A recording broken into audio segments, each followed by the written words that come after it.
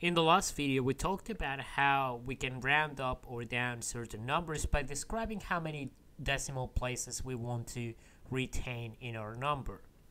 And the basic method that we followed in order to achieve that was basically we look at the number of decimal places that the number has, and then we would say something like, okay, let's say we want to round to 2 decimal places. So in this case, what we do is we count 2 decimal places after the dot, and then we say, okay, so the number next to it, what is that going to be? Well, clearly this number is 9, so it is closer to 10, which means that we need to round it up. So if we round this one up, this one is going to become 0, and then this one is actually going to become 8. So in the end, we're going to write this number as 256.18. And we also discuss how when we're expressing this kind of equivalence, we use the approximate sign instead of equals, because we know that the two numbers are not equal, but they're approximately equal to a reasonable amount of accuracy. For this question, for example, we also know that we have a number like this. We look at the 2 decimal places, the first 2, and then we're going to be looking at the number right next to them. In this case, it is also closer to 10 than it is to 0, so we're going to round this one up. So if we round this to 10, this means that this one is going to increase by 1 unit. So in the end, this is going to be approximately equal to 3481.99. And then for this last one, we do the exact same thing. So we're going to grab the first 2 digits, we're going to look at the one next to them, and then we're going to round it up because it's closer to 10. Now, this is a very special case because if this one becomes 10 and we want to increase this digit by 1, this one is in itself going to reach 10, which means that we're going to have to also add a 1 to this one. So this one is going to become 0, this one is going to become 2.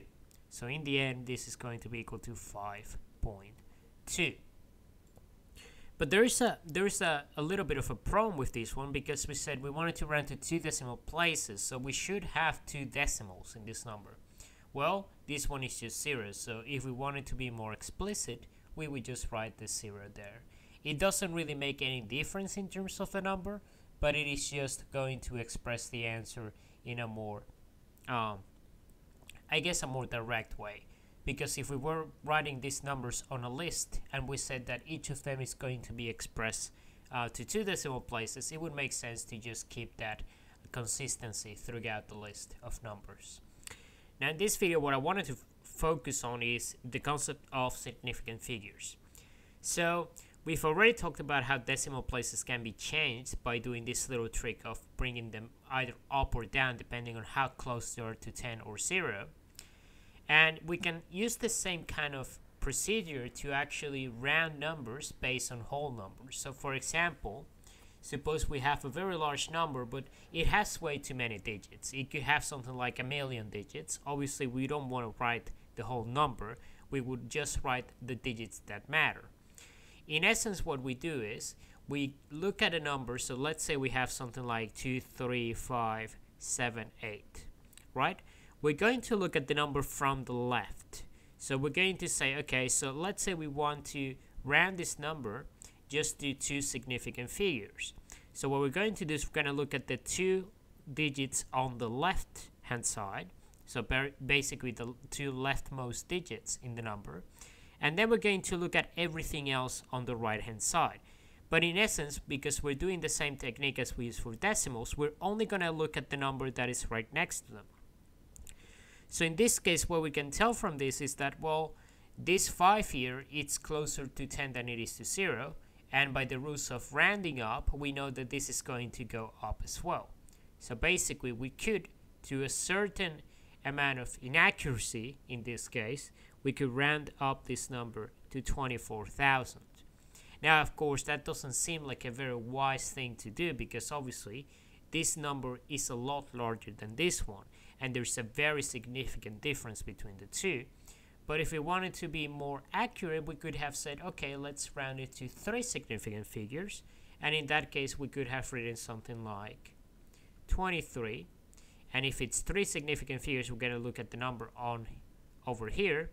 And then we're just going to round this one up. So that's going to become 600. So that would be the same number, but it would be approximated to only 3 significant figures.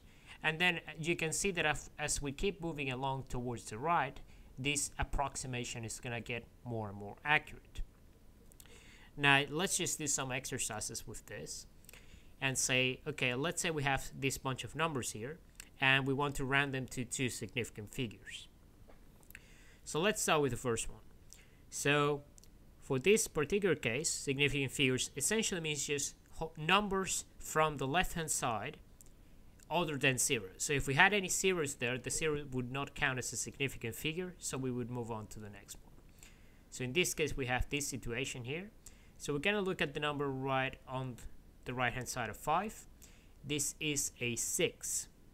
And basically what that means is that we're going to be looking at this number, and we're going to determine whether it's closer to 10 or 0. In this case, it's closer to 10, so we're going to round it up.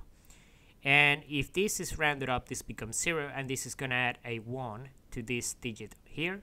So the whole number is going to be written as 2,600. So this would be the same number rounded to 2 significant figures.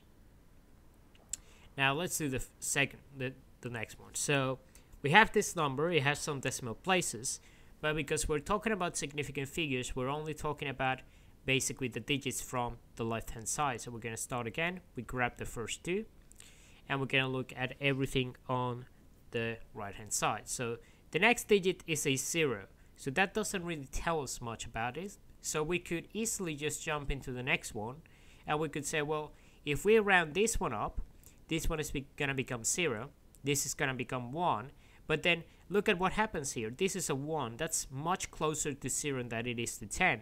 So that means that we're actually going to round down the whole number. So this is going to be rounded to 23,000. And that's going to be the case because you can see that this number is a lot closer to 23,000 than, say, 24,000. And that's pretty obvious from this example. So we need to be careful in the way that we round things if we want to do it correctly. Now, question C here, that's a little bit tricky because we notice that the first 2 digits, so remember when we're talking about figures, we're not really distinguishing between whole numbers and decimals. So everything is just a figure. So the first 2 figures would be these 2. And we notice they're both zeros. Now, we talked about how zeros do not count as significant figures. So that means that we need to jump straight into the next 2 digits. So that would be this one and that one. Now, in this case, the 0 is a significant figure.